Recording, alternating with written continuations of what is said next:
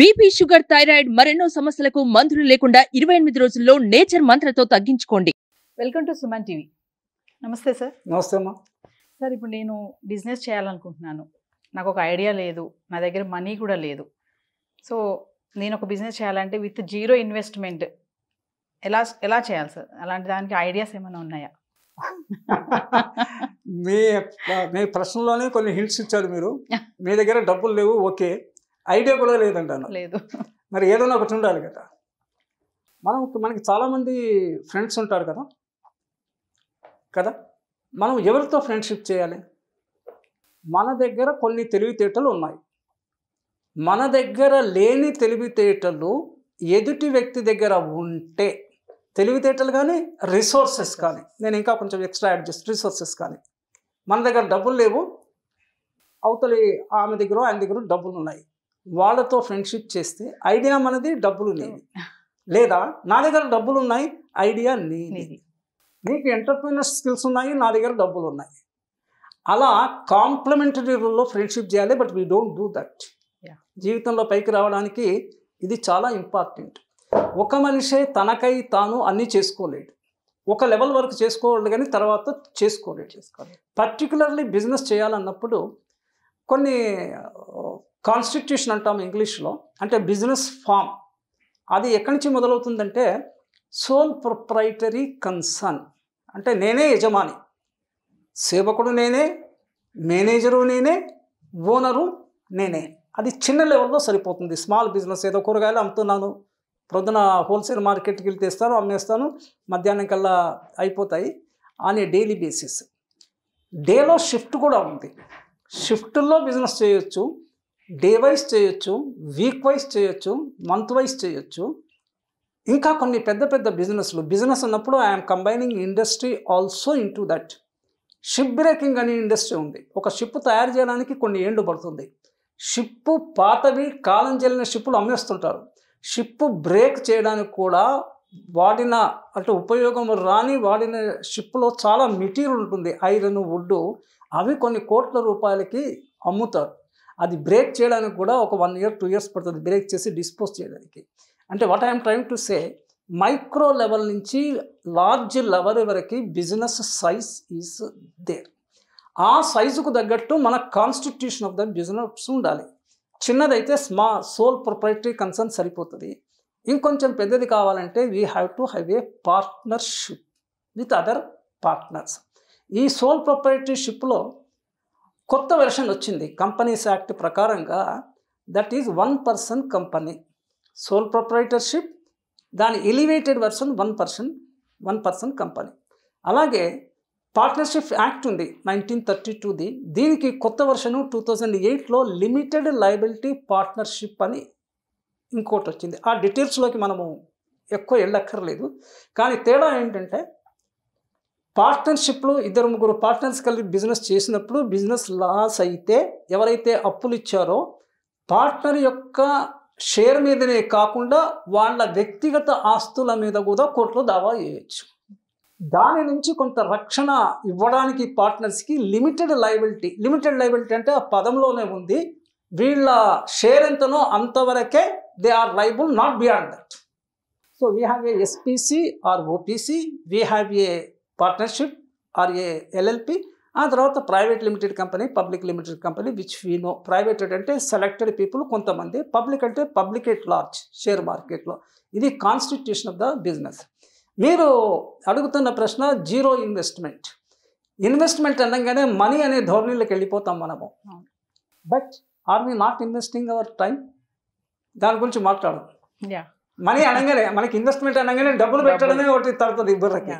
We are investing hour time, we are investing our energy. దానికి కూడా money value కట్టి చూసుకోవాలి. This is one aspect. So మన దగ్గర పెద్ద మనీ లేదు, కానీ ఎంతో కొంత చిన్న మనీ అయితే అవసరం, లిటిల్ మనీ. జీరో ఇన్వెస్ట్మెంట్తో కూడా కొన్ని బిజినెస్లు ఉన్నాయమ్మా. కొన్ని ఫ్రేజెస్ ఉన్నాయి.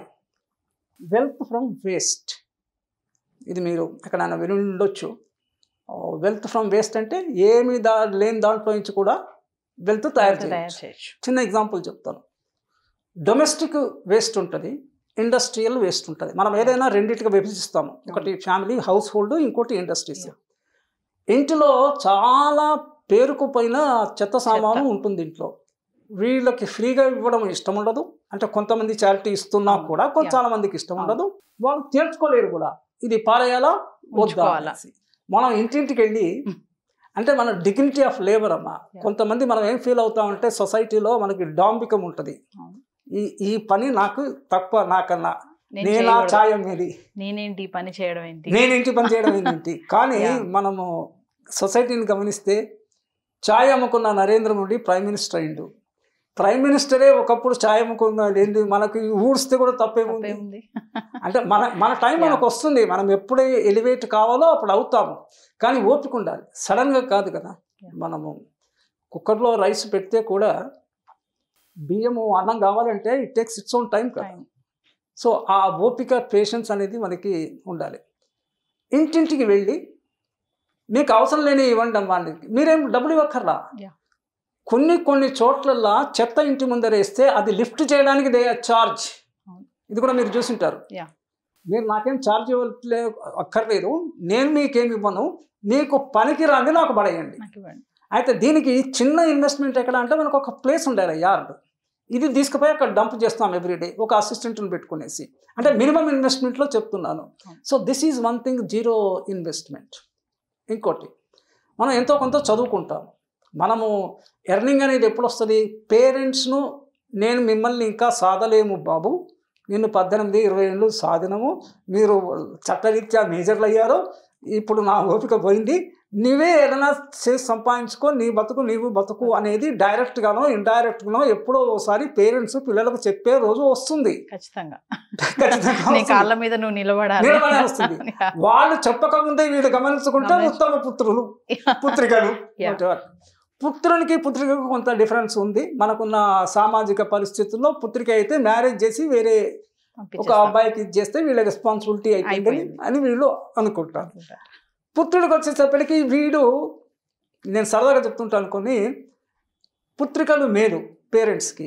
ఒకసారి మ్యారేజ్ చేసేస్తే పెద్ద గొడవ ఉండదు, అయిపోతుంది. 99%లో ఏదైనా ఈ divorce that we need not talk with very rare cases. ఈ కొడుకులు అట్లా కాదు, ఉన్నంతసేపు వాళ్ళు ఉన్నంతసేపు వీళ్ళు ఉన్నంతసేపు పీడించుకొని తింటారు. అంటే నేను సరదాగా చెప్పడం అలా అవుతుందని కాదు, కానీ అందరూ అలాగే అనుకుంటారు, జరిగేదే అది. అయితే తల్లిదండ్రులు ఆ మాట అనకముందే ఉత్తమ కొడుకు అనేవాడు గమనించుకొని, నాన్న ఇన్ని రోజులు మీరు చేశారు, thanks for that, hence fourth at least you need not feed మీ. నాకు సంపాదన పెరిగినప్పుడు I will definitely take care of you. Maybe 4-5 years నాకు స్టెబిలిటీ రావడానికి, ఫినాన్షియల్ స్టెబిలిటీ రావడానికి టైం పడుతుంది. అంతవరకు I will not be dependent on you. At the same time I cannot take care of you, but later I will definitely take care of you. This is ideal సన్స్లో ఇది ఉండాలి. ఎంతో కొంత చదువుకుంటారు కదా, part time jobs బోలెడు ఉన్నాయి. మేము కింద చెప్పాను, షిఫ్ట్ టైప్ బిజినెస్. కష్టపడే తత్వం ఉండాలి, కృషి వరత అంటాం మనము. కష్టపడే తత్వం ఉంటే మార్నింగు ఊళ్ళకి వెళ్ళి కూరగాయలు తెచ్చుకో, ఓ మోపడి మీదనో మోటార్ సైకిల్ మీదనో అమ్ము. నువ్వు చదువుకున్నావు, ఒక ఇంటరో డిగ్రో చదివావు, ట్యూషన్స్ చెప్పు, ఇన్వెస్ట్మెంట్ ఏం అక్కర్లేదు కదా. ఇది పక్కా జీరో ఇన్వెస్ట్మెంట్. నీకున్న విద్య వేరే వాళ్ళకు బోధిస్తున్నావు. అది కనుక పెరిగి ప్రతిదీ we talk in market in terms of customers. Students are also customers. నీ కస్టమర్స్ పెరిగారు, స్టూడెంట్షిప్ పెరిగింది, you can institutionalise your training centre. Fit చెయ్యి, నారాయణ వీళ్ళంతా ఎట్లా పెరిగారు. నారాయణ వీళ్ళంతా దేవర్ junior lecturers at some point of time 30-40 years back. వాళ్ళు అవకాశాన్ని అందిపుచ్చుకున్నారు, మిగిలిన వాళ్ళు ఊరికే చూస్తూ కూర్చున్నారు. దట్ ఈస్ ద ఓన్లీ తేడా, difference. That is the only difference. So spot the opportunity and catch the opportunity. Many people do not spot at all. Some people spot, but they don't catch. Very few people catch the opportunity. They are only successful in life. Investment is a second part. Investment కావాలన్నా కూడా నీ దగ్గర డబ్బులు ఉంటే okay. నేను ఇందాక మొదట్లో చెప్పినట్టు have a moneyed friend or banks are ready to give. So investment పాయింటే కాదు, వన్ ఈజ్ ఐడియా ఉండాలి, సెకండ్ వన్ హార్డ్ వర్క్ ఉండాలి. చాలా బాగా చెప్పారు సార్. జీరో ఇన్వెస్ట్మెంట్ బిజినెస్ అంటే మన మైండ్ ముందు వెళ్ళేది మనీ.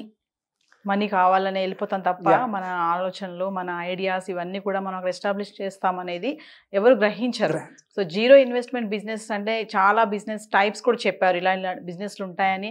ప్లస్ ఫ్రెండ్తో కూడా మనం గ్యాదర్ చేసుకుని ఇద్దరు కలిసి Yes. పార్ట్నర్షిప్గా ఉండి కూడా ఒకరిది ఐడియా ఒకరిది ఇన్వెస్ట్మెంట్ ఇట్లా చేసుకుంటే కూడా జీరో ఇన్వెస్ట్మెంట్ బిజినెస్ అనేది ఎవరైనా చేయొచ్చు అని చెప్తున్నారు.